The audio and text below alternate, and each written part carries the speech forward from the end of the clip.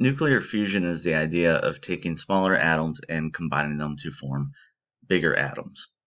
So for example, I have two hydrogens, H3 and H3.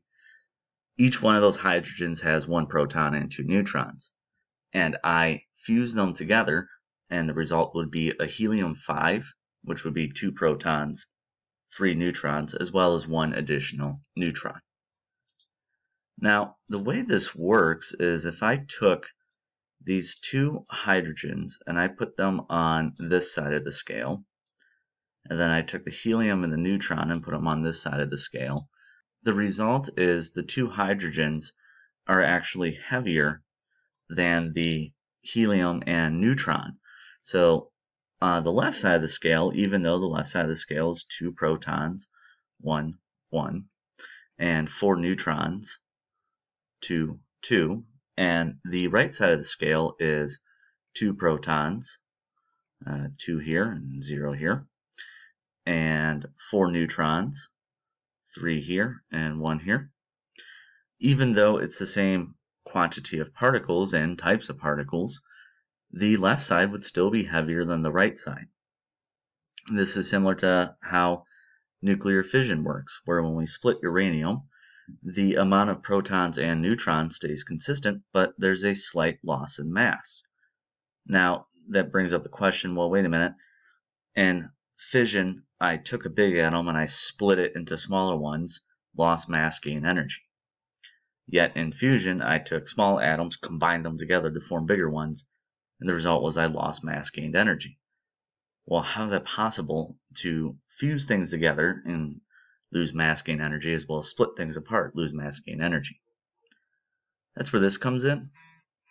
So what happens is, and this is not 100% perfect, but this is a good sketch of what's going on. We have on the y-axis the how tightly bound the nucleons inside of the atom are. Another way to think of this is you could think of the y-axis as the mass per nucleon. So a nucleon is a proton or neutron, nucleon meaning it's in the nucleus.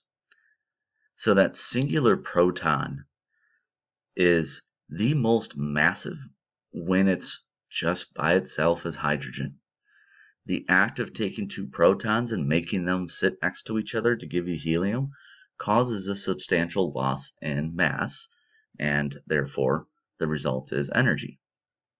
Now we eventually get to iron, where iron has the least mass per nucleon. So this is how fusion works for elements that are below iron, and how fission works for elements that are above iron. The idea that you lose mass, gain more energy. So again, iron would have the least mass per nucleon, which means if you fuse or fission iron, you are going to gain more mass, which would cost you energy. Yet, if you head towards iron, so if you're below iron, you fuse elements together to form bigger elements, or you fizzle apart or fission heavy elements into smaller elements, such as things below, taking uranium or plutonium and moving them to elements that are below, heading towards iron, you are losing mass and therefore gaining energy. This also explains why the cores of supermassive stars are made of iron, because stars undergo a fusion process and eventually it brings them down to iron, and then when you get to iron, there's no point in fusing iron anymore. Another thing you'll notice about this curve is that the drop from hydrogen to helium is significantly bigger than a drop from uranium into some of these other lower level elements here. The actual vertical drop, the amount of mass lost. This is why fusion actually produces more energy than fission. It's also why a thermonuclear bomb, such as a hydrogen bomb, is far more deadly than an atomic bomb or an A-bomb that uses uranium or plutonium. So our last thing is a quick example of a fusion reaction.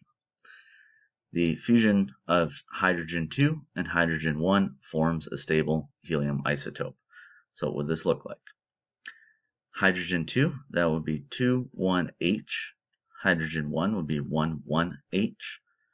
And it will yield 3,2He. 2 plus 1 is 3. 1 plus 1 is 2.